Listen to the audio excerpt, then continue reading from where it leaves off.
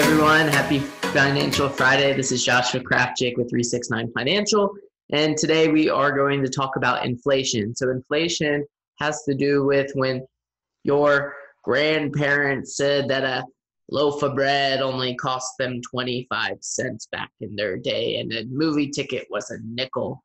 Or even most recently, oh, why are you buying those new shoes that are $150? When I bought them, they were only $50 in my day. That's what inflation is. So inflation has to do with increasing in price. And one of the reasons that prices increase is because of an increase of the money supply. So if you've seen recently, America printed a bunch of money, which is going to cause us to have more inflation, which is going to make those loaves of bread and those sneakers go up in value. Now, where we are in the economy, things are a little bit scary right now. The election's coming up in less than a month.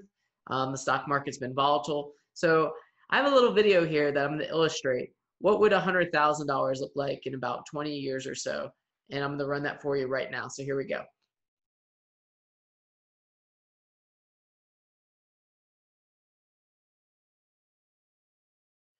All right. So as you can see, $100,000 would be worth less than $70,000 in a little over 20 years down the road.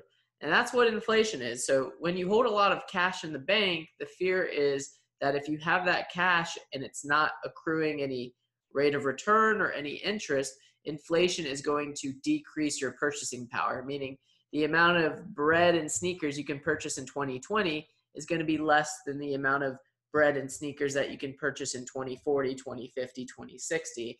And that's why it's super important to invest your money into appreciating assets such as the stock market, bonds, real estate over the course of time. Obviously, nothing is ever guaranteed, but I just wanted to talk. I know a lot of people have a lot of money in the bank and they're not sure what they do with it. And I just wanted to go over on how inflation affects your money in the bank. So that's my Financial Friday tip of the day. Have a wonderful weekend, and I'll see y'all next time. Bye, guys.